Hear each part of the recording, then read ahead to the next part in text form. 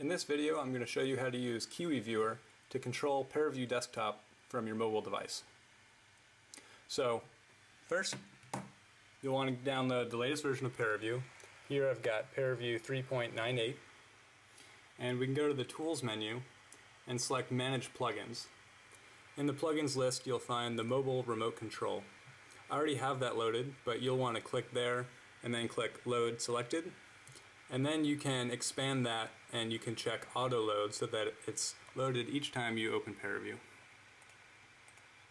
So what that gives you is that in the View menu you can find the mobile remote control, and that's going to have this panel over here.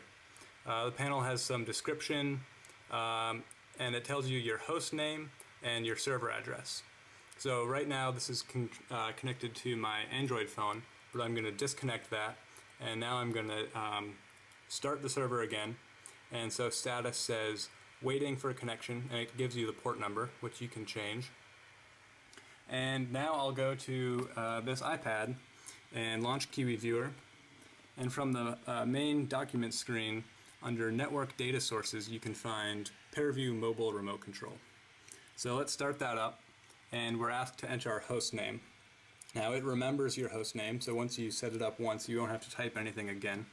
And now just touch Start, and it will connect, and the geometry is sent from here to the iPad over your local network.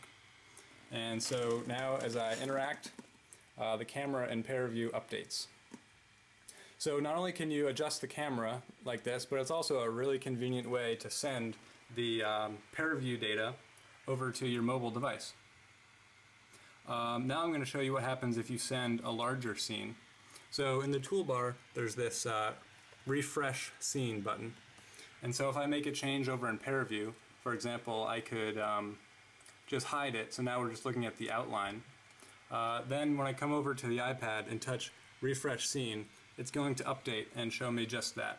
So if you had a very large data set, you could have just a small piece of the data shown in the view, send it over to KiwiViewer, and then show your data again in ParaView, and KiwiViewer still just has the small representation of the data, but all the same you can still control the camera that way.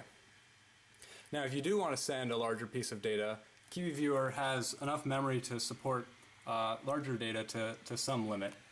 So here I'm going to hide this data, and I'm going to load a much larger version of the data.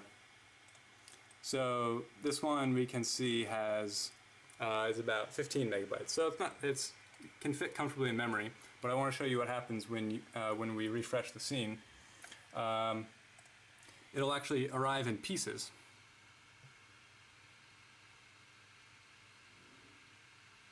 And now it's arrived.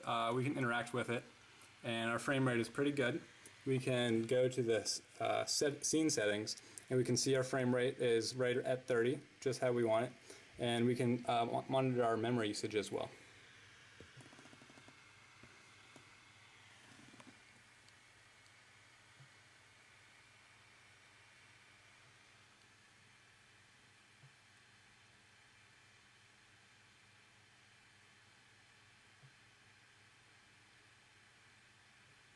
Okay, thanks for watching.